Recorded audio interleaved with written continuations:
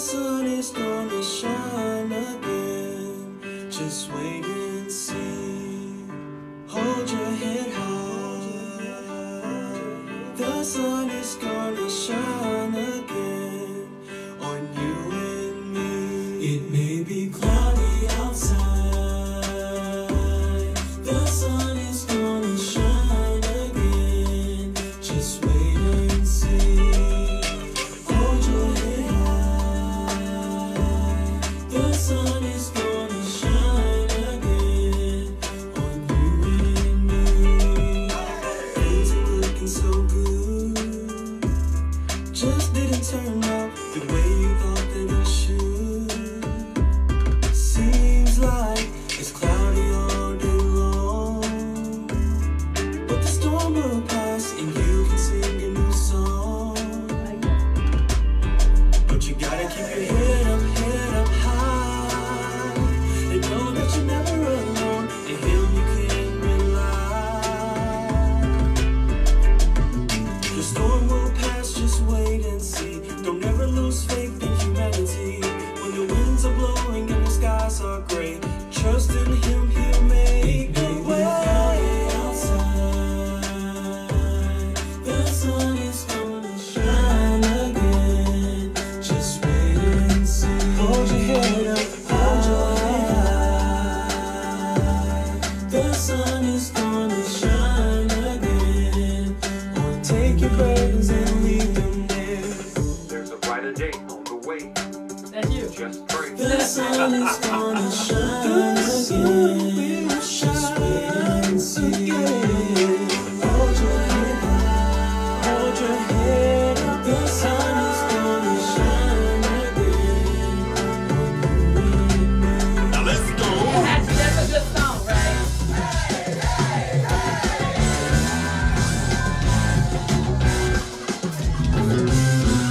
Philippians 4:7.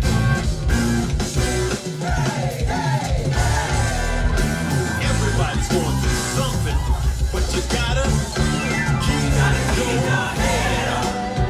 In spite of your situation, the sun is gonna and when you can't work it out, He'll make a way. 'Cause He is good. Can I get a hey?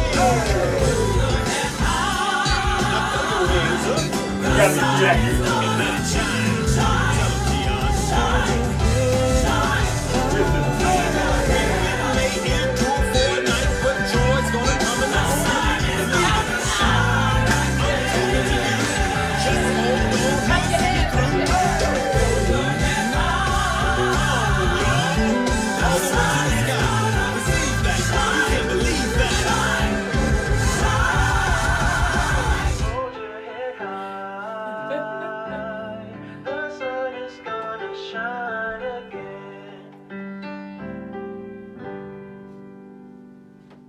All right, everybody. Welcome to the Choir Directors Academy. I'm your host, Angela Elaine. And as you can see, I'm sitting in the studio of the great Larry Jones, the host of Uncle Larry's TV and the proprietor of, that's the wrong word, producer of Mirralex Media.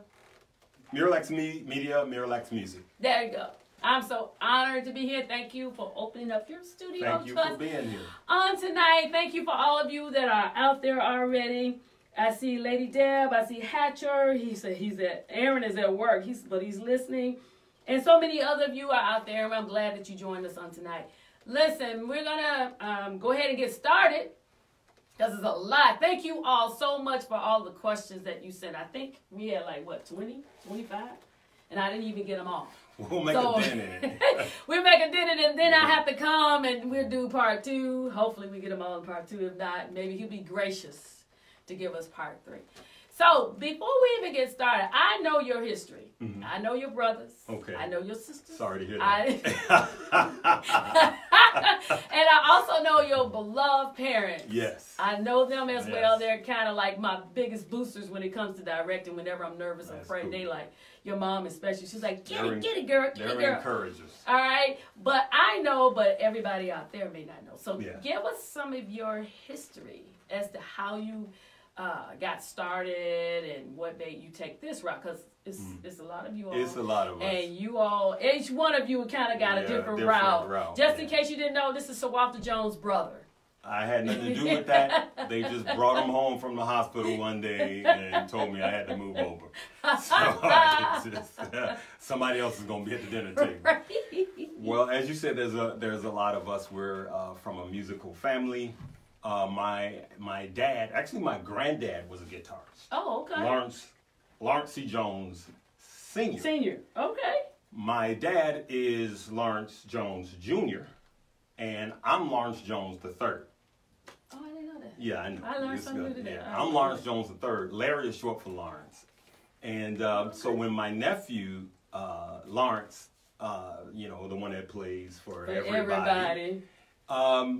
Everybody was getting us confused, so he hijacked my name. Thanks a lot, Lawrence. But no, he honored my name real cool. I like Lawrence. He's unique. So I got started, God, I'm dating myself, in the 70s. Don't worry about it. All right, so I got started in the 70s. I started with my dad. My dad had a band. Right. Before the Jones Brothers, actually. Oh, really? Yeah, this is something you don't know about. Okay. I'm like in the 70s with afros, and my dad had a double neck guitar. Right, now that I know. Exactly, and we were members of Rehoboth Ministries now. Rehoboth Church of God in Christ, Pastor Osmond Jones, which is my cousin. Right. Those are my cousins. Oh, okay. And so he had a bunch of members there. Arthur Jones was a beast on organ. My cousin Arthur Jones, everybody sleep on Arthur B. Jones, but Arthur was a beast on organ. My cousin Willie was on drums, Willie Horton. Okay. And then, we had saxophone players, the Hortons. And so it was a bunch of, and they did music. So in the 70s, Rodney and myself caught the bug. Rodney Jones. Okay. Singer. Lil Rod's dad. Right. So we caught the bug, and my dad formed the Jones Brothers. Which started with my dad, Rodney, and myself before Walter came on. He was just too young. And then Walter later joined as the saxophonist. Right. So Walter's a beast on the saxophone. I can slap him because a lot of people just don't know Walter can whoop a saxophone. Yes, he can. And so during the 70s, Bishop Ford would call us to do the teas. Now that's when I remember you. Right. Actually, this is even before. I'm talking in the 70s. But you remember that? I remember you all. Right. I was little, but I remember. We were little too in the 70s. So in the late 70s, he would have these teas on Sunday morning in the old Clark House. Yep. It was the historic Clark House. That is one of Chicago's museums right now. Bishop Ford owned that house. It sat on the property. And we would come there and do his teas. Really? Yep, on Sunday afternoons, and he would have these, and Bishop Ford would encourage us. I was one. There probably was one before me, but I was one of the first people to bring an amplifier into St. Paul, a bass amplifier to St. Paul. Okay, now you're dating yourself. Yeah, it's going way back. Now we talking about now you're bringing in history. We're talking about late 70s, and First Jurisdiction. Everybody was a member of First Jurisdiction then. Yes. And then the music just started growing. So I was blessed to at that time, Steve Harris was the organist. This was before Ed Showers and the Minister of Music, before LaVanya Whitley even. Yes. Okay. Before LaVanya Whitley, I can't think of his name right now. I'm getting old. But he was the choir director before LaVanya Whitley. And then came LaVanya Whitley after that. Oh, okay. Right, and somebody's gonna say it. One of the old schoolers are gonna type it in. But then LaVanya Whitley came, and being under that tutelage, and then I became a member of King of Glory. Okay. So now you got Kenny Lockhart, who was one of the best choir directors I have ever worked with, and I used to play for the National Church. Okay. So and Kenny was a beast. Now. I'm a musician, so I use words like beast. That means he was really bad. Like good bad. Like really cold. Like a good bad. Like a good bad. So help him out, David. Come on, help your brother out, David. So he, and so coming at, and then I was blessed to, play with people like Ed Showers, and then Aaron Little. Right. I mean, back then Terry Sanders was one of Drummer. the state drummers. Yes. Terry Sanders was He's cold. He's very drummer. good. And he's still good. Yeah, he's still good. And so you had all of these, and then everybody would come to St. Paul, like the musicians would come. So that was one side. Okay. The other side Oh Lord. was You know, Joneses have two sides, right? the other side was He said, Ruben Lightfoot. Ruben Lightfoot. Oh, he Thank was- you. Oh, Yes, really? yes, yep. Oh, okay. Thanks, Yep, David. Ruben Lightfoot. I knew somebody was that my brother David? Right. Yeah. See, he older than me, so he remembers. I didn't these say things. that. He did. And then there you go. So and then that's a whole nother show about what all my brothers are into. Right. So my brother David is tearing it up. Yes. And, Vote for him, yes, you all. I think tearing today it is up. the last Today's the last day.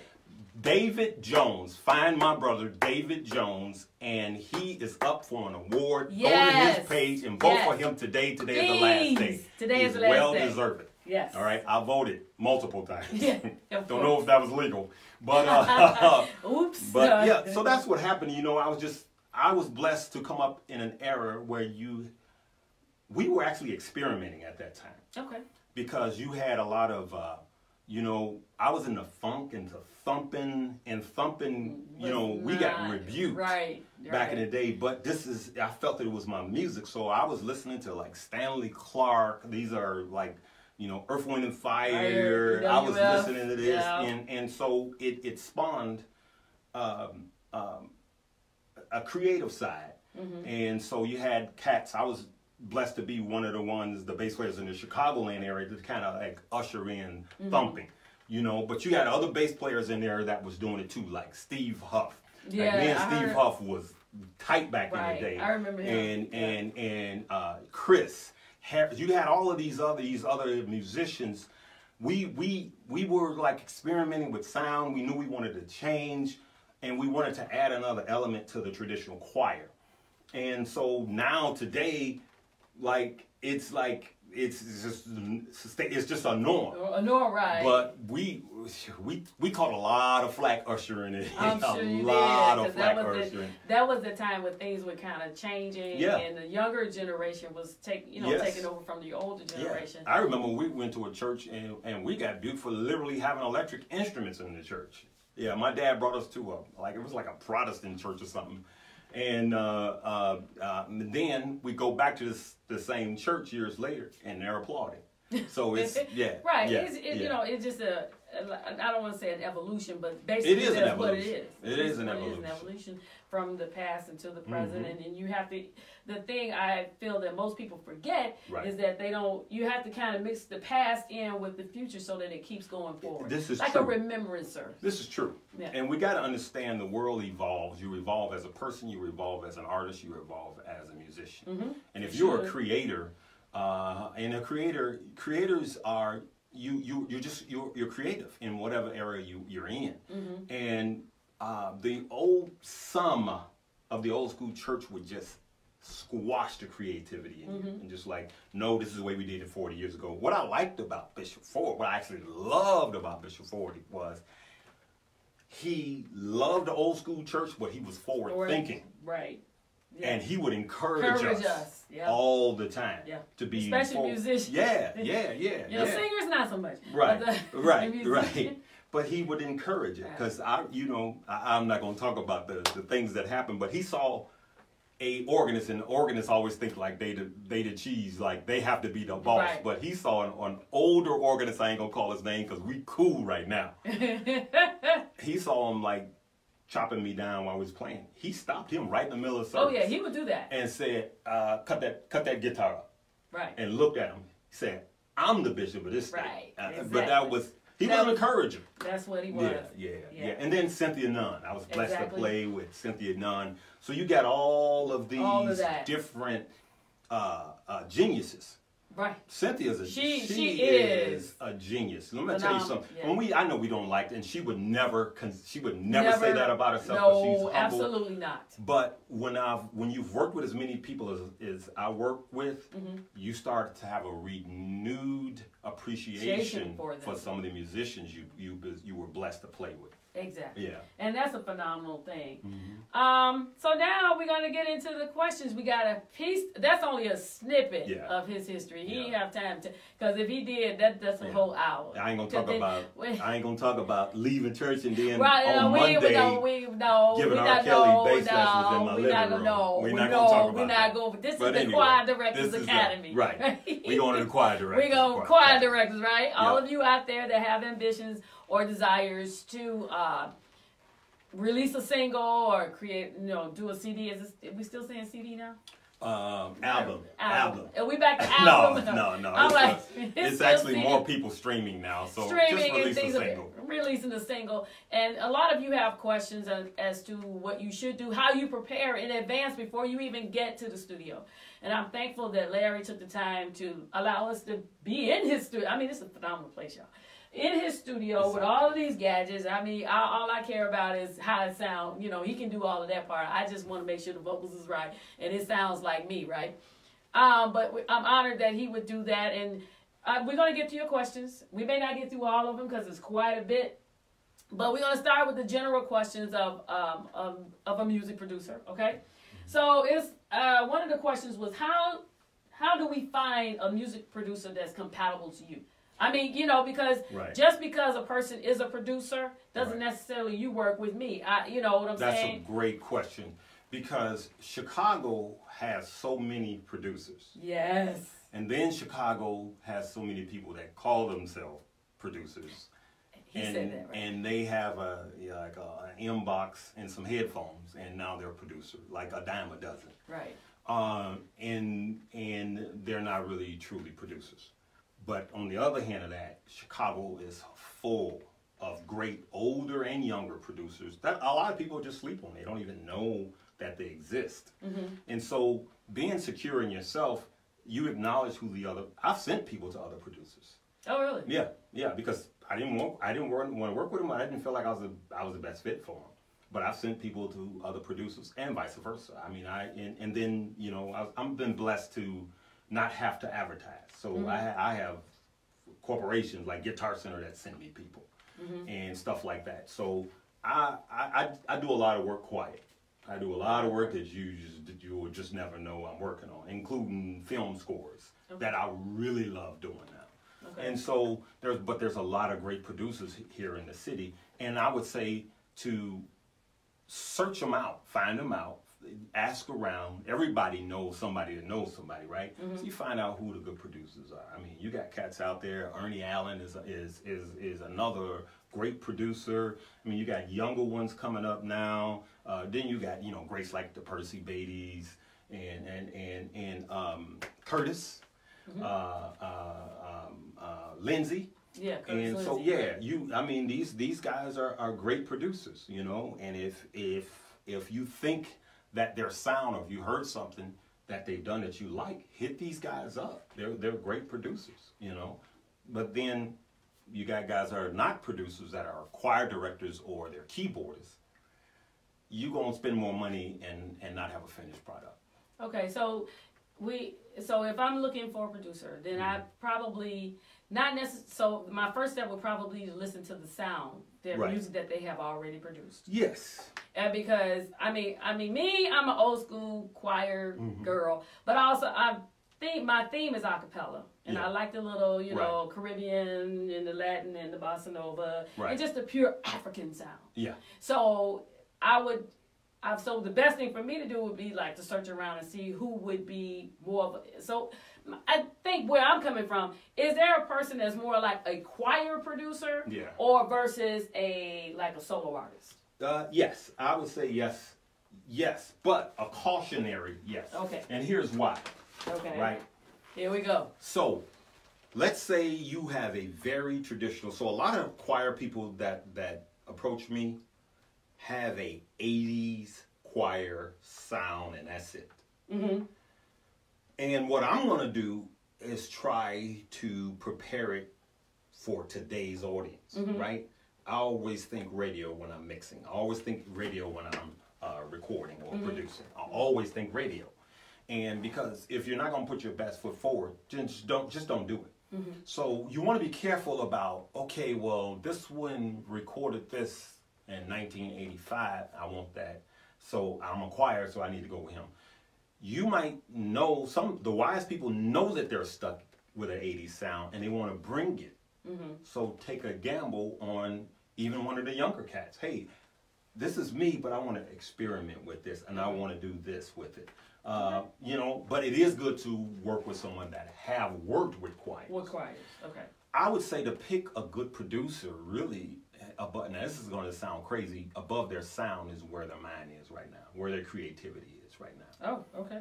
And you want to find someone that's going where you're going. You could have a producer that's hungry to produce a choir, and he might contact another producer. I have other producers come here and mix. I've done a lot of ghost work. Oh, okay. I've done a lot of ghost work. So you all do a lot of collaborations? Oh, yes. No, not just collaborations. Collaborations, but... I do collaborations, but I got some producers that come here and have me to produce it. Or mix or help mix. Okay. And they put their name on it. My name is nowhere on it. Oh, wow. Yeah. And because they have their sound, but they want a part of my sound. And so that's when you're secure in what you do, you have no problem with that. Okay. Yeah. So one of the viewers out here, he said, "Can you define what a producer?" I think that's one of the questions anyway. Said, "Well, yeah. What is a music producer responsible for?" And he's saying, "What does a producer do exactly?" Okay, you know what? Come on now. You got another question behind this already, but we're gonna get to it. So he's saying, what does a music producer do? Because I mean, in my mind, I think, you know, we come in here and all you do is you just shift the buttons and, you know, whatever. But what do you really do? I mean, do you take us from the beginning to the end? I mean, do you just stop in the middle? I mean, here's what I'm gonna start with. What music producers don't do. Producers don't get your voices ready to record. Ooh, you do that before you get into the studio. So if you're a choir, you want to rehearse this choir and get them drum tight before you come into the studio or before you do a live album, right? Okay. And because you don't want to be rehearsing on, I'm not cheap. And you don't want to be rehearsing on your dime, right? On my time and your dime. Because hey, you want to do that? I'll let you. You want to rehearse it? Right. It'd be much cheaper for you to rehearse that back at the church or at your house. And to be honest with you, I don't take those. Okay. I'll shut it down and say you're not ready, because I'm not there anymore. I've done many sessions of that. I've been doing this for 35 years. Oh wow. And so it's just not where I'm at. You got other cats who do that. You know, you might as well just find you a studio and just do an hourly rental thing if you're gonna be rehearsing. Oh wow. But so what a producer does now is it's different from genre to genre, right? So in the hip hop genre, if he's got a MP3 beat machine, right, he can make a beat and call himself a producer. And today's standard, he's a producer. So he'll send it to, you know, Jay-Z or whatever. He likes it. Now he's a producer, right? But in gospel and R&B, that's not even scratching the surface of what a producer is. All right. So let's say a choir wants to do a live album. Yes. All right. Which is a major undertaking, right? Now myself, I've done a couple of them, but I would say the best live album I did, I have a business partner who I would, if anybody hits me with a live project, I'm calling Tony McLean. Elder Tony McLean, Faith Temple Church of God in Christ, Evanston, Indiana. Because not only is he my brother, but he helps to take care, there's so many moving parts. He helps to take care of the business. Okay. He knows how to schedule things. So me, I come to the musicians rehearsal, I come to the choir rehearsal final after y'all gotten it all done. So, but you know, it depends on the level that of producer you get. So I'm gonna make sure it's tight on a live recording, right? But also, I will help you with song selection. Like if you know, And that's not all the time. Sometimes they'll come and say, hey, we got these 12 songs. This is what we want to record. Okay. Then but if you ask me, I'm going to tell you this one don't belong in this project. Okay. Right? I'm going to make sure that I find at least 3 cuts that's going to be radio play. Mm-hmm. So that means that it can't be 15 minutes long. It needs to be under 4 minutes for radio play. Under 4 minutes for radio play. Under 4 minutes, y'all. Under 4 minutes. So that's a producer does that. He picks the studio. In my case, I own the studio. Ooh, but most okay. producers don't. So they'll pick the studio and they'll pick the musicians that you record with. A lot of producers do that because they have a sound that they want consistent and they know the musicians that's going to execute it. Oh. Exactly. Okay. That's just, we're not finished with it. A producer also has to be Dr. Phil. You'll come in one day and you just giving me crap and we can hear it. And we have to shut it down. What's wrong? Nothing. So let's sit down, let's talk. So now we got to talk to you, get your mind right, so you can get back on that mic and kill it. And so that's it. All of this encompasses what the producer does. So the producer is getting you from start to finish. Okay. And once he hands you that final master, he's done. Oh, really? Yeah. Okay. It's up to you to produce it, to promote it. Mm-hmm. And that's what a lot of people have a misconception. Yeah, I did too. It is never a producer's job to promote your music. Never. It is never a producer's job to promote your music. It's up to you to promote your music. Now, I give people direction before they leave. I say, hey, you need to do this, this, and this. And it's worked. Mm-hmm. A lot of people are lazy. And a lot of people have recorded singles and CDs, and they have never gotten out. So, if you're doing live recordings here in the Midwest, you use Tim Powell, right? Mold. So, Tim told me some years ago, because I went to a lot of. He says probably out of 50 recordings, for every 50 recordings, one of them are successfully released. I've been to many live recordings that never got off the ground. Wow. Yeah, and most of the time, it's because of paperwork. What I mean by that is you're doing an album, you got 12 songs, and you got 6 writers. And then one of the writers at the last minute, after the recording, go, well, I don't like the way this is going. I'm pulling my song. And you've got it recorded, mixed, and mastered, and that happens to be the hit song. Now you can't release the project. Right. Because of paperwork, because you didn't get your business taken care of right.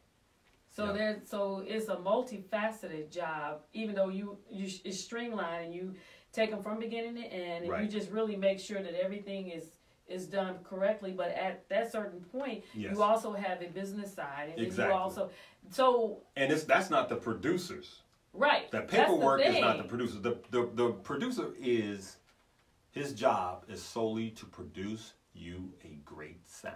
That's it. The paperwork is something you need to do. Oh, wow. Yes. That's something you need to do. Hopefully that sheds some light on the question.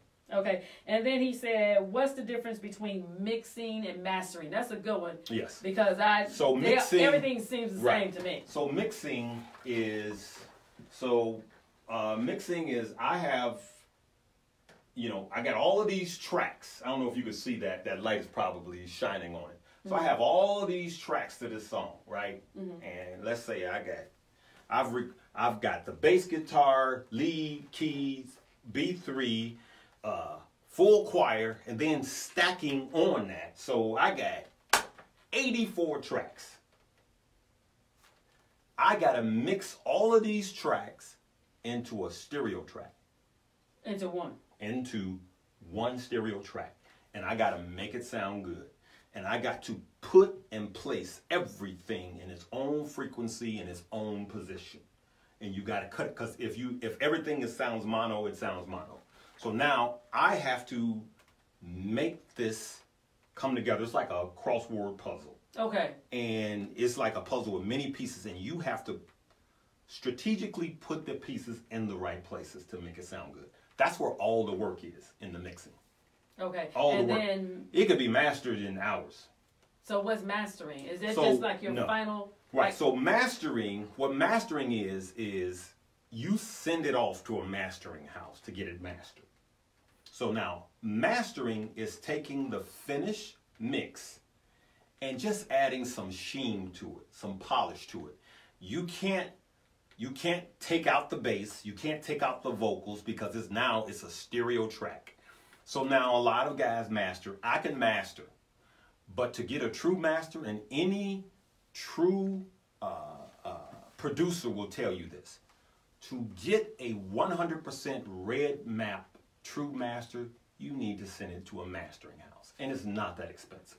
oh, really? No, a couple $100 you can have a song mastered. So You can have a song mastered for $74. Yeah, but you want to allow yourself a couple $100 to get it professionally mastered.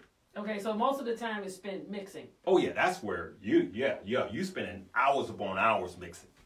So during that mixing time, is that when we may do overdubs and things of that sort? That's still recording. That's still recording. Right. Okay, see, So, you can tell how much all right. I know. So I'll take you step by step Okay. real quick because I know we got more questions. Right. So let's say you did a live recording at your church, Mm-hmm. right? But a lot of choirs now they do studio. yeah, I kind Studio of, choir. yeah. All right, but so now let's say you do a live recording at your church, right? Mm-hmm. You called out the truck, you got everybody ready, the band is tight, they ready, the choir's tight, they ready, and that night you record 12 songs, which nobody's buying Nobody full albums doing, anymore. right. So we can talk about that later. All right, so you recorded 12 albums. Now Tim Powell has it in the truck. He has the master on a hard drive. He has all of those tracks that went. Let's say it's 30 tracks at that point. Let's say it's 32 tracks at that point. The choir, the band, right? So now we take the hard drive from the truck, bring it to the studio, pipe it up. So I deal with Logic and Pro Tools. So we pipe it up. Now we have to mix it. We have to make sure the snare, the kick, tom 1, tom 2, tom 3, the overhead mics, the room mic, that's just the drum set. Oh, And those are all have their own channels. So you already got 9 channels already going on the drums, right? They're all recorded. You have to mix that. You have to mix in the bass guitar, the lead, the B3. You have to mix in the choir in the background, right? So all this gets mixed in, right? Now, let's say you want horns and brass and strings. Now, we call that colors. Now you have somebody come in and they record in the studio the colors on top of the tracks to give it, to make it to sweeten the mix up. So, for every one song, you can, sometimes I've spent as much as 10 hours, if it's a single, I spend as much as 10 hours mixing one song. And that's like your first run through. That's just the mix. Oh my God. All right. But before I start mixing, now I'm going to call the musicians in first to punch in all the mistakes from the live recording. Okay. All right. Right? I knew that coming there somewhere. So now I always go with the musicians first. Let's clean these punches up. So I have my musicians come in and they miss a note here or there. They come in the studio, boom, boom, boom, boom, boom, boom, boom. They knock it out, right? Now we do what's called vocal stacking. Okay. Now that Vocal sounds familiar. stacking is going to take longer than the recording session did. Right. Now that part I Now remember. you're gonna take all of that big vocal you heard. I'll put the secret. All that big vocal in the background you heard on my on Keon's single, Forecast. which I'm gonna do my own live record. Revamp remix. That was 4 people, Really? but that is when a producer knows what he's doing with placing. That was only 4 people. Wow. Right? Right. So what you do is stacking at this point. So some people will stack with 2 tenors, 2 altos, 2 tenors. You can go 3, 3, 3. Some go 1, 1, 1. Some go Right. 4, 4, 4. It all depends on what sound sound you you get. want. The bigger the sound, the more people you have stacking. So now, let's say you're dealing with 3 sopranos, 3 altos, 3 tenors. You go through the whole song and stack each part. Every soprano has to stack 4 to 6 times sometimes per track on each song. Right. And then you got to do that with altos Those and the tenors. Right. I'm with you on that part. So I remember now 42 tracks has turned into 62 tracks. I'm just throwing numbers out. I know that's not mathematically correct. Right. Thank you for that word. So now I got to take all of these tracks and mix them. Oh, wow. So sometimes I'll tell people, hey, it's going to take me, it's going to take me a couple of weeks to go ahead and mix this right and get the sound that I want. Right. Right? So that's a lot of hours that people don't understand that producers have to do. Mm-hmm. Right? And so after we get everything mixed just the way you want it, we have to bounce it down to a stereo track, which is a left and right audio track. Right. And now that file is flat. You can't go in there and change anything. If you want to change anything, you got to go back to the full mix and change. Oh, no. So that decision is made normally with the artist and the producer. Okay. The producer says, hey, I got you ready. And you go through a full run through of all the tracks with the producer to get the artist okay. Then at that point, it's sent off to master.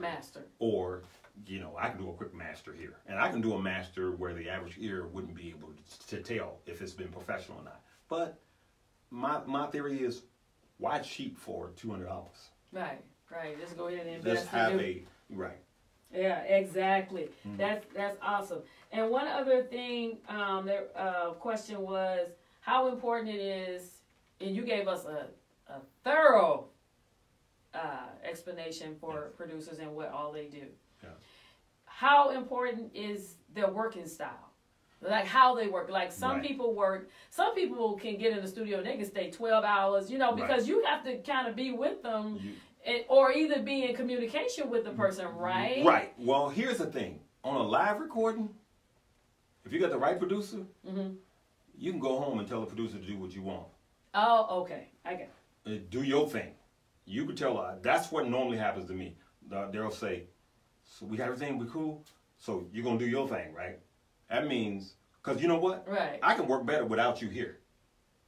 Well, thanks, Larry. Get out.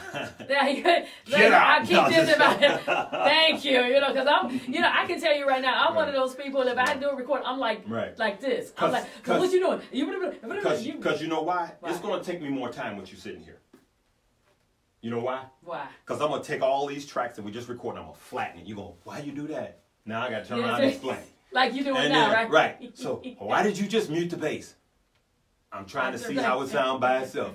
Okay, why did you just cut the vocals up here? And then I'm going to turn to you and say, here, can you go get a sandwich in Minnesota and bring it back? Right. And you see what I'm saying? Right. So, and most producers will tell you that. That's why we call you on the end. When it's like 90% mixed, right? And all you got to say is, I like a little more vocal here. That's easy. Right. And just then to start from square one. Yep. Right. Now, I'm going to take a little detour before we go to the next section. Let's go. How difficult it is to work all of this? Very difficult. That's why everybody's not a producer. Okay. I believe this, and this is just my opinion. There's other great producers out there that might disagree with me. Producing is a gift. No, I believe that. It is a gift. Mm-hmm. Just like the edge that my family had in the music and playing instruments, that it was a gift. Mm-hmm. So, I could take you to the Chicago Symphony, and I know somebody who plays with a symphony, right? If you walk in front of him and take his music away, he lost. He lost. They are lost. And you could go to a church and he'll be like, "Where's the music?" Right. That's true. Because he can read and he's intelligent enough to read. But he doesn't have the gift. Or the ears. Right? Or the ears. Mm-hmm. So there's people that have the gift. Like Ed Chavez didn't start out reading. Mm-hmm. Ed had the gift. Rodney Easton started out reading. He has the gift. I know. Rodney right? Easton, yes. Yep. I saw him from... little guy. I saw him from start. Actually, he'll tell you. Speak and even touch the pedal. He'll tell you. I gave him one of his first gigs. He'll tell you. But Rodney has the gift. Now, he had a phenomenal teacher, which was Cynthia Nunn. Right. But Ronnie has the gift. Right, he does. And so that gift is going to take you. This is one time where your gift will take you further than your knowledge would. Exactly. It does. Your feet will go places your feet will never tread. Right, that's true. Now, now we got a taste of that. Actually, when he said that earlier about here's something, you go to Minnesota and don't take your time and don't come back. He's really not that harsh. He's direct. But someone had the question saying, how do you approach the sensitive task of discussing changes and rearranges with the artist? Like if a song comes out and it's just whack. messed up. It's whack. And it's just like they think it's the bomb. They think it's the bomb, and you sitting there like, I gotta see, and you sitting there like, let me tell you. Okay. So how do you? All right. So I'll tell you this. I had an artist come here and. My mom said it's a gift, no doubt about it. Amen. That's true. Hi, Mom. It's true. So if somebody comes in and they go, and they've never recorded before. Oh. Okay, I want this. I want the guitar to go. I want them to go. And you sitting there and you going and that's it. And then I want this on top. I want this on top of that, and that's it, right? And Right. I've had a few come in here, and I'll just do exactly what they told me to do. Oh, right? no, you did. Yeah, I do exactly what they told me to do, and I just look at them. And then at the very end, they ask me, "What do you think?" And I turn to them and I go, "It sounds like garbage." Yeah. So why would you go to a doctor and tell them, "I want you to cut me right here, stitch it up," and then that's what we do, Right. instead of drawing from the professional, Right. right? So I told the last person, never do something that's stupid. Right. To come to somebody that does something and don't allow them to do it. Exactly. Right? And so I'm direct with that. Right. I'm very direct with that. But I do it in a way where they understand. Right. And I said, hey, let's try this. And it never fails. Soon as I take them another direct, wow, I didn't know you can, that's, Well, man, that's, and I'll go, so now, you know what they do? What? They go, okay, let me let you drive. Right, Let me let you down drive. a little bit. Right? Because I just stepped on your bus. Right. And I want to drive. Tell you. Right. So that's, I say a producer has to be direct in that and say, hey, I know you have this, but what I hear is what you hear is 2, but what I hear is 10. But at least hear the other person, because you can always say, "No, I'm not feeling that," and let's go back. Right. Yeah. Next Right. question. So while we're there, you produced Keon's song at Forecast, and I was directing, and he was signing or whatever you want to call it. We was Acting a fool. straight up clowning on in the beginning. So if you missed it, you got to go back. We'll play it off. Right. But what if we have a song? Right. We hear it. You hear it. Just say you didn't hear his song before. Right. That was your first time. I mean, Yeah. I have my feel because I'm a director. Right. So I'm looking for something specific. The vocals. I'm Right. like, okay, how is it flowing? Does it make sense to me? Right. And what I'm saying, does it move? Does it work with my body movements when I do whatever I do? Right. When you hear a song, what do you listen for? Well, I will tell you, if you listen to my music on my phone, you wouldn't know if I was a 14-year-old white girl in ponytails or if I was a 78-year-old black man from the South. You would not know because I listen to everything. Because guys my age, I'm 54.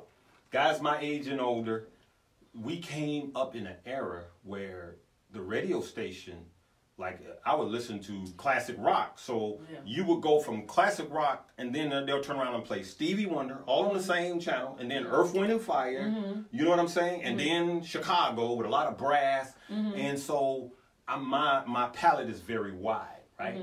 Usually, like Keon's song, I wrote that overnight. Oh, okay. And believe it or not, you know what? 2 things that spawned me to write that song, Forecast. Number 1, he was getting his degree in meteorology. He's a meteorologist. Yeah, that's right. Forecast. Right. Right? But right after we had this conversation, they had that school shooting in Florida. Oh. And these kids they had the senator in, these kids were hurting. My heart was going out for them. And I wanted to encourage them. And so, you know, God always wakes me up at 11, 12, 12:30, 1 o'clock. In the morning. And I sneak down I sneak down and I just pipe stuff up and I start writing. Mm-hmm. And by morning I had that song wrote. Because it was literally to encourage not the church, but the world. Mm-hmm. So I wrote those. If you really listen to the lyrics, I wrote this to encourage the world. And I throw a scripture out for them to go read. Read. Yeah, I caught that. I actually got approached by someone that doesn't go to church. He says, you in the song, you say Philippians. And he said, I went and I found it. And he was like, I needed that right then. Mm-hmm. And so that's what I was trying to do with that. Like, I was trying to lift people up with the song. Right. So when you're listening to a song, you listening to it in a totally different angle. You don't really focus on like so you're saying more the listening to, not the creating part. Right. I'm sorry, that's I both. misunderstood. No, that's both. No, that's part of it because then they gave us a background as to what you're getting ready to say now, like what you listening to. I always listen to the hook first, right? And the reason why it's called the hook is because it hooks you. That's sound like psychology. Right, it is. They call it the hook because it hooks you, right? Mm-hmm. Like, let's say Kirk Franklin Smile. Right. You don't know all the words. You know, da da da da da da da da, smile. Right. Da, da, then you're like, hey, smile. Smile is the hook. Right. And then with choir songs, they call it the vamp. Right. Uh-huh. The vamp. Mm-hmm. Right. Caught up in the rapture, and that's the hook. Right. That's the vamp, right? So that's what catches you, right? Right. So now that's that's the foundation. So when you first hear it, you're not gonna remember the lyrics. No. You're gonna remember the hook. Right. Then you build on that with the verses. The verses tells you what the hook was about. The verses is the backstory. Okay. That's what it builds to the hook. So when I write, God always gives me a hook first. Sometimes I'm listening to a preacher, and he'll say something and go, bam. And next thing you know, I'm in the car, and it hooked me. That's the vamp. Mm-hmm. And I'll go home and start writing verses behind that. Sometimes it's something my wife said. Mm-hmm. Sometimes it's spawned by a conversation, right? Dear Mama, I don't know if you, Dear Mama, I was thinking about my mother. Mm-hmm. This is going to sound odd. I was thinking about all of my friends that have lost their mother when I wrote that song. Believe it or not, compiled with my mother. So I was thinking about Terry Sanders. Me and him are great friends. Mm-hmm. I was thinking about my friend Tony McLean. I was thinking about all of my friends that have mothers that's lost. That's what's crazy about the song. Mm-hmm. And I began to, I know a lot of you guys are not going to roll with this, but Tupac, one of my favorite endearing songs is a song by Tupac called Dear Mama. Yeah, he was close to his mother, though. Right. But if you hear the song, you can feel his soul in this song by the lyrics. And so I took that concept and I started writing the lyrics, but using the way I feel about mama. Not your mom. You're right. And so, yeah. Hopefully. All right. Yeah. Because sometimes, everybody, when they hear a song, they hear something different. They hear something different. Some people get caught up on the bass. Some people hear the drum. It's just like so many different things. You know what's a crappy song? What? A song without a hook or a vamp. That's not a song, is it? It's out there. It's out there. It's out there. It's nobody knows about it. That's because it's crappy. Yeah, right. All right. One of the other questions, we got so many of y'all. I'm trying to get through them. And this was probably very, I hate to do this to you, but somebody was asking, who are your favorite? Oh, okay. Sorry, I'm just joking. Who are your favorite producers working in the industry now? Because there are a lot of them out there. A lot of them out there. A lot of you guys are not going to know who he is, but David Foster. I'll give you a picture of him so you can post it after this is over. David Foster. Is he a classical writer? He does string arrangements. Yes, Carol of the Bells. Yeah, he yes, discovered okay, Celine damn, Dion. I love that. You know, he does stuff with Michael Bublé, Celine Yeah. Dion. But a lot of people don't know he also produced some of Earth, Wind, and Fire's biggest hits. Yes, back in the 70s, David Foster. Oh wow! Chicago, no, I didn't. He also produced some of Chicago's biggest hits. The reason I like him is you wouldn't think this great string arranger would be able to that versatile. Exactly, and so he's one of my favorite producers because strings. And a young man out there, A.T. Jones, he posts a lot of stuff on Facebook. Okay. String arrangements, right? So I always look at not the obvious. Of course, I love Quincy Jones. I love what he did as a producer. But my favorite producers are specific in certain areas. Okay. So I like this producer for his string arrangement. I like this producer of how he makes his low end sound, meaning the kick drum and the bass. So it's different producers like that. So I'm not trying to take his whole whatever. So you kind of draw on everybody. Like, take a piece. Okay. Exactly. Because that's how I direct. It's not one set person Yeah. I'm looking at. Exactly. I'll just watch a lot of people and I kind of draw from them. I'm going to throw some names out. When it comes to compression and surroundness, I like Percy Beatty has, when you listen to anything he produced, it has the mix has a real nice round compression to it. Yeah. And you know who else a lot of people asleep on? Ferris Evans. Really? Ferris Evans from, I know a lot of you know him, but some of the younger ones are probably sleeping on him. Right. Ferris Evans has this nice round bottom mix that I really enjoy listening to. Everything he puts out, you gonna get a consistency and that nice round compressed mix. Okay. And so I listen to different producers for different pieces. And so how does that affect you, like when you're mixing? Yeah. Because I know everybody, doesn't matter what you do, right? You have your own set style and sound. And like I mentioned the other week, it's phenomenal how all of us. Yes. Now I'm nowhere near the type of organist and drummer, even among my cousins, the guys are the ones that play, and they are phenomenal. You know my cousin Sam Scott. Yeah, Sam. He's a great producer. I saw him at a funeral in Jackson, Mississippi. I know he's your cousin. Right. He's a phenomenal Shout out producer, to Sam Scott. Drummer, bassist, organist. He's all of that. And I have quite a few other cousins. Yeah. Peter, Jerry. They all are very, very, very gifted. Right. And it is amazing to me how we can all hear the same notes, but we sound totally different. Right. So in being a producer, I'm just extrapolating, as my father would say. Big I words. would think. Anybody got a thesaurus? That's from my dad, y'all. He's extrapolate. Right. I would think that each of them would affect you when you have this more, because you have your sound. I do. But then the ability to be able to hear somebody else and bring that in. Okay. I produced a country single. Really? Yep. Some years ago.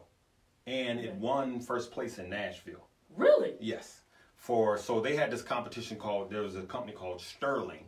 And they had this competition. At that time, this was about 7 years ago, they had, on their website, they had 500,000 viewers. And they had this radio competition where it was all new music, and you submitted, and it was like the top 10. Oh. And the girl that I produced it for, what was her name? Crystal Blocker, she won first place for 2 weeks straight, every night. Really? Yes.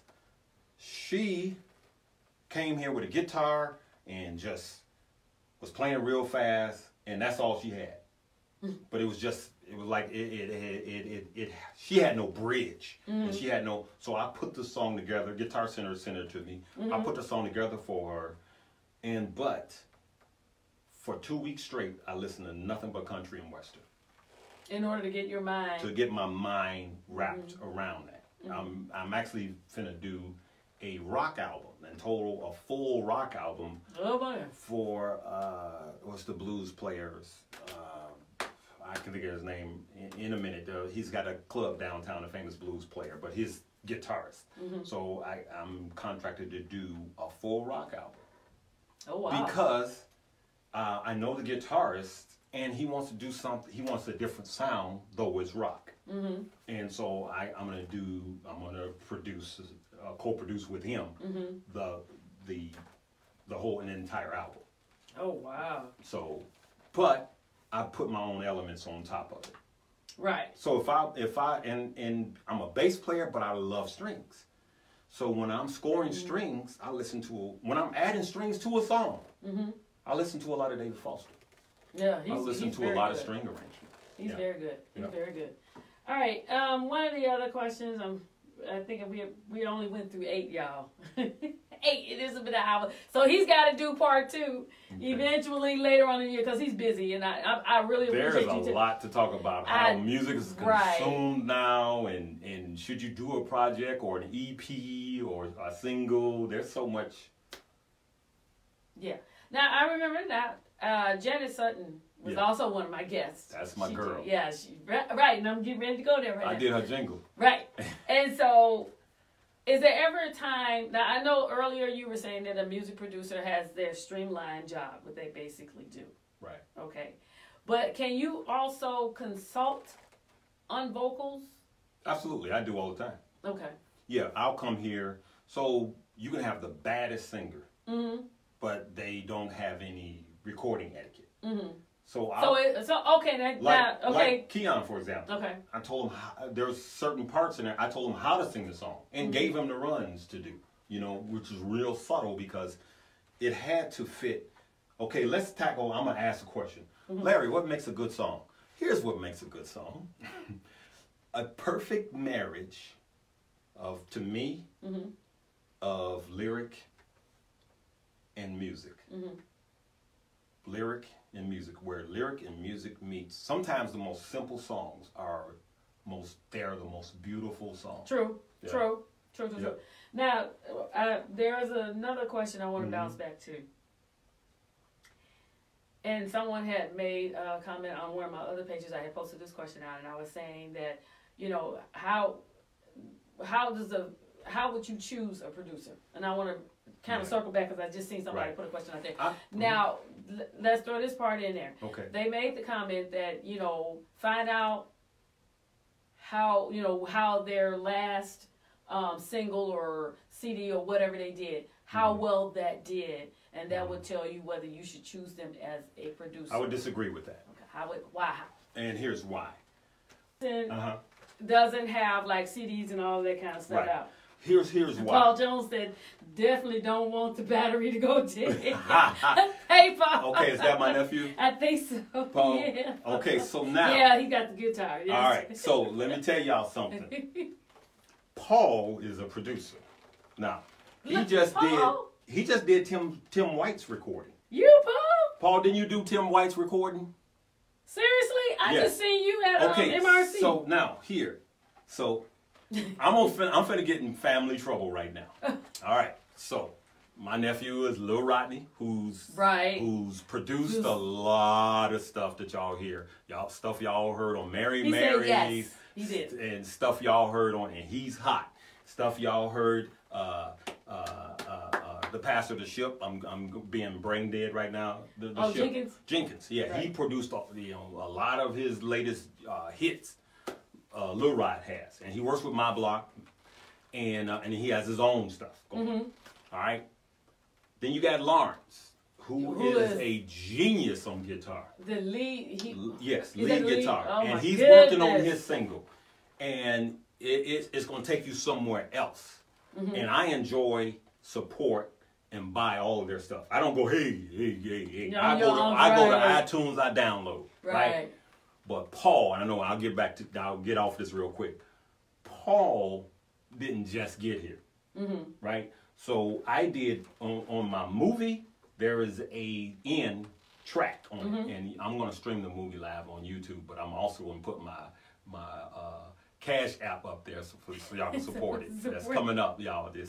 I need you to have them to go to Uncle Larry TV. Okay, go to Uncle Larry TV, y'all. But Paul came.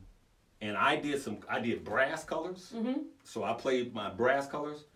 Paul came in here and blew my mind. This is my own nephew, bass players. Mm-hmm. So one of the things I want to tell y'all is don't always look for a keyboard player to be a producer, right? Okay. Because quiet as it's kept, Paul can get on the organ and keyboards and whoop that too. I heard him. So He's at MRC. I'm going to add Paul to the list of producers. Shout out to you, Paul. And when you put that check in my name, it's spelled L-A-W. No, he's on. But go ahead.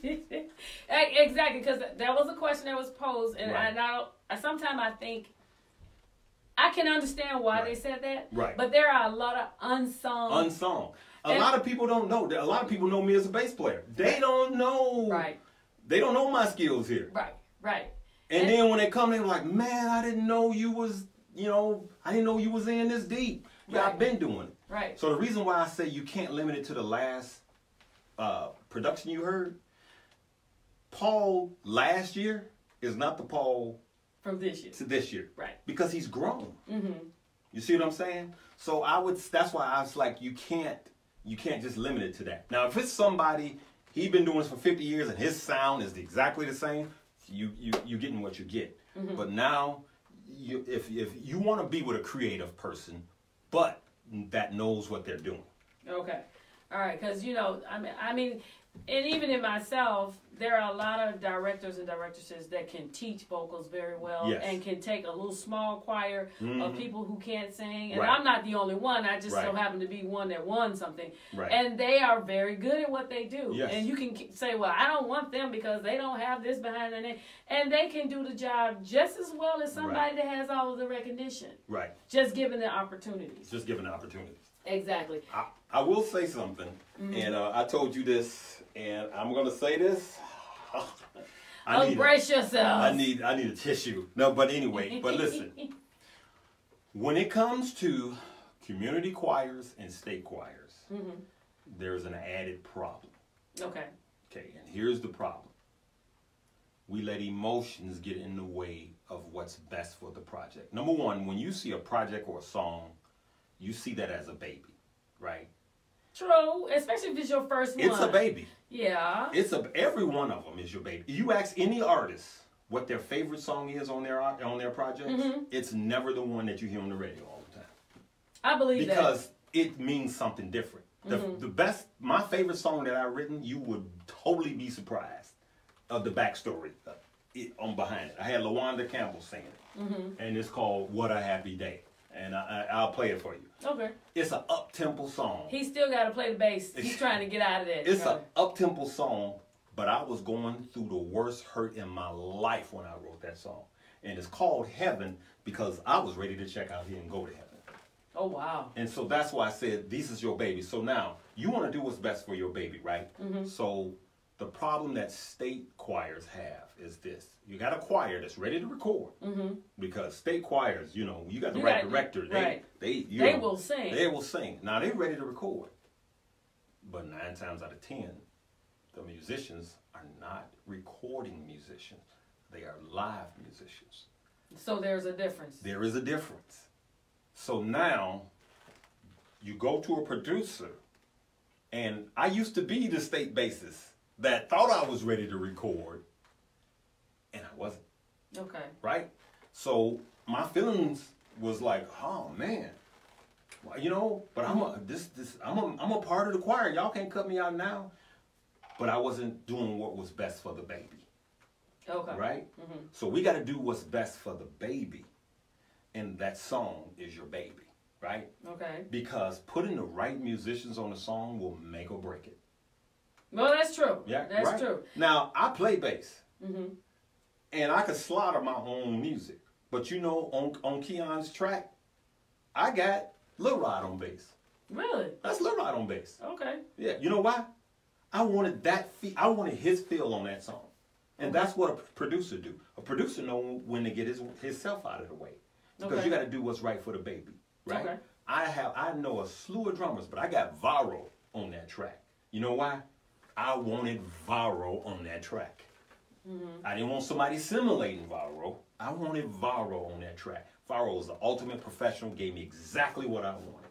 And so and Lawrence, I wanted him on that guitar. But I made him play it 70s style.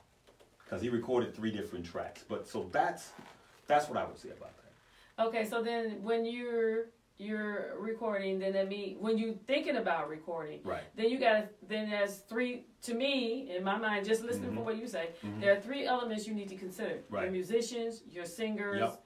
and the songs. Right. You know, what you want to do, what kind, because I heard somebody mention before, and they were saying that when you have your CD, give me your opinion on this, Right. that each song should be different. Because you want to have something on. This is what you want to have something on each song to reach different people. And then another producer said, no, it's best that if you stick with a common theme. Okay. You know what I'm going to say about that? Because I'm just, when you hear stuff, you have to, it's just like. Listen, this is my philosophy, and it's true in life. Everybody has brokers in their life. They broke, and they want you broker. So what I'm going to say behind that is consider the source. Okay. Consider the source. So the person that told you everything should sound different, how many records have he put out and produced? Is he a producer? Does he know the music industry? Does he not know of, but know the music industry? Because it changes.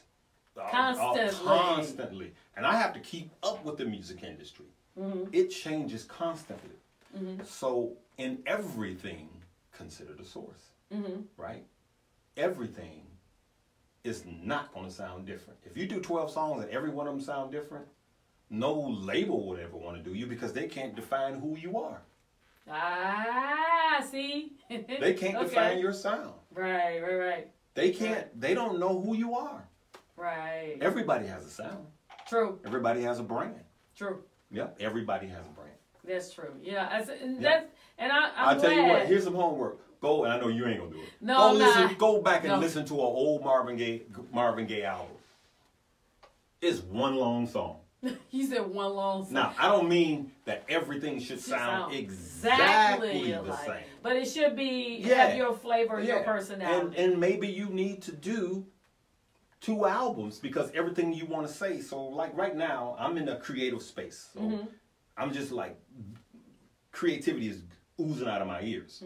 Then there's sometimes when ain't nothing happening. Right. You're sitting there going, I'm dry as a rock now. What's going on? Like it was, but everything that I have to say is actually not held in one genre of music. Okay.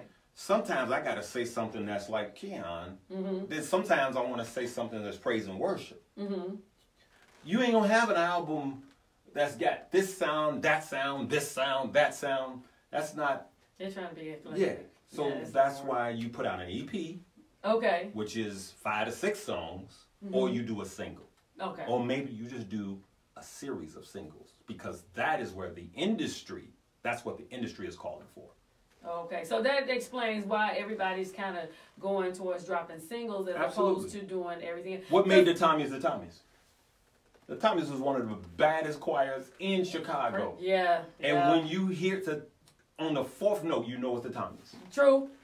They have a signature sound. They have a signature sound. Exactly. And, and I think, I remember when I was working with the music and arts with the Hawkins. Yeah. And I worked there again. Yeah, they have a signature sound. And I know the musicians. Exactly. And I call him Professor. Master Richard Small was there. Signature sound. And, I was working with him and I was kind of like, I don't really like the way I sound. And he just cut me right there. He's like, he was sweet about it. Yeah, he cool But guy. he was just like, no. He's like, you need to be who you are. There's a sound in you. He's absolutely right. And if you don't let that sound out, we're going to miss what God wants to happen. He says, so no, you do you. Don't worry about how everybody. You do you. And, it was kind of like, pow. Yeah. But then it was like, okay. If you listen to my track I did, Dear Mama, that's a youthful sound. It's very youthful. Right. And the video was good, too. Yes. Yeah. And we're going to reprise that soon. Oh, really? Okay. But that's the way God gave me that track. That's the way he gave me that track. And I did it that way. I didn't try to change it. Right. Because the inbox the amount of inboxes, messages that I got off of that song is mind blowing. Wow. And what really messed me up was the age of some of the people. Really? Church mothers. Really? Yes. It was a nice song though. Church mothers this it really moved me. And so this is one of the things I want to tell you guys about music. Do your music the way God gave it to you, right? I don't care if it sounds country and western. If God gave it to you that way, don't try to fit in a box. Because we're out of that time and dispensation. We're out of that. God is giving people unique things to do. Just like he gives pastors unique messages, he's giving you unique things to do. Now, there's a lot of stuff I don't like, especially the hard trap music. Can't stand that. And I can't stand depressing country music. My dog ran away, my wife ran away. I'm like, oh God. You know, but there's a lot of country that I do like that tells a good story. Right, So, they tell a story. Yeah. You know what? We're gonna do part 2 because I still got the second half of this sheet to get through. And we've been here over an hour. Has it been? Yeah. Okay. Time moves fast. But you're not getting away. I ain't got nothing. Put a track. He can put a track on. You know what? Let's make her sing. No. He keeps just sing. No. You know what? Maybe I haven't even played this track. Maybe I'll just play the Keon's track. I don't care what he plays. He just. Because I want them to see you're not. They've heard me sing. They sing me direct. I just want them to know. The way you said that, they sing me direct. You just said they sing me direct. You're a director. I bet you when you talk to people, you were like, listen, I told y'all that I was going to be late at church today. Alto, say it with me. Come get your... I didn't mean to do that. That's just reflex, everybody. Okay.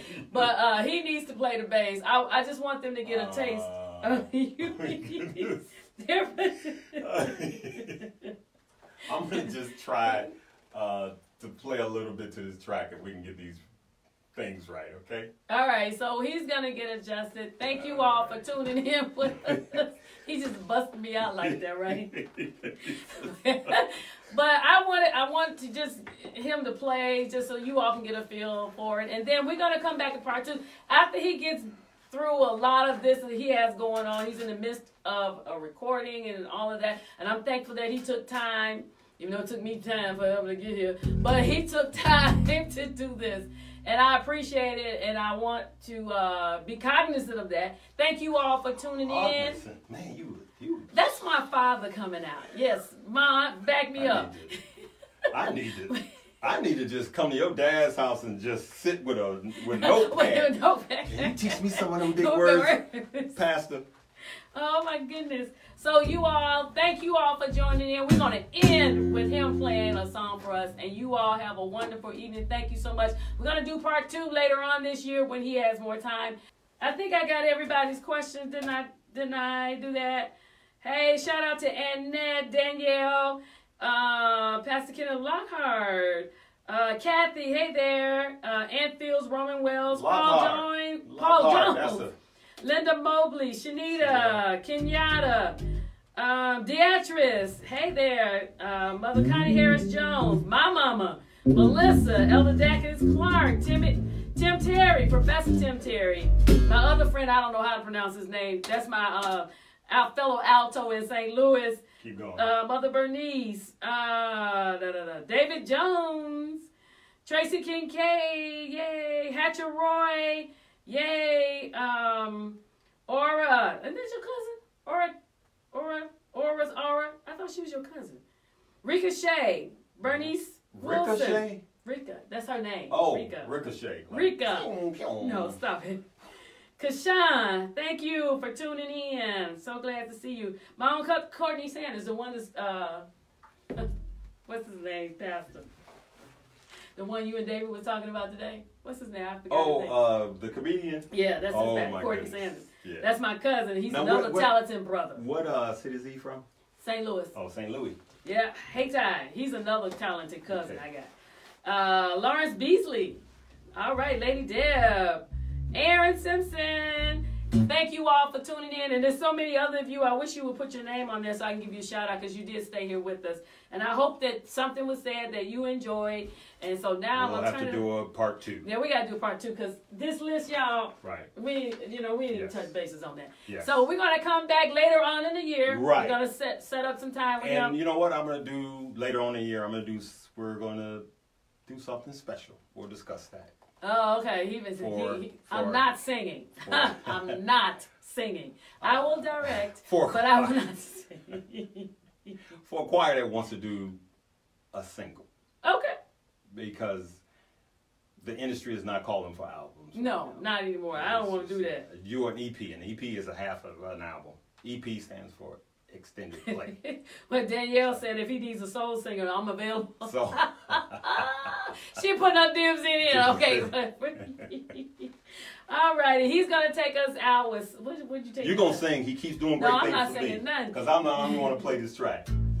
All right? Well, you playing the track, right? Nope. You stop. He's taking us out, you all. Thank you so much. Peace. Love y'all. Come on. He keeps doing great things for me. I didn't warm up. Oh, he keeps on doing great things for me. Now I sang. That's it. I'm not a singer. If I had 10,000 tongues, I'll praise him with everyone. Take it away. We're going to stop right there. Thank you all right. so very much. God bless. Love you. Peace.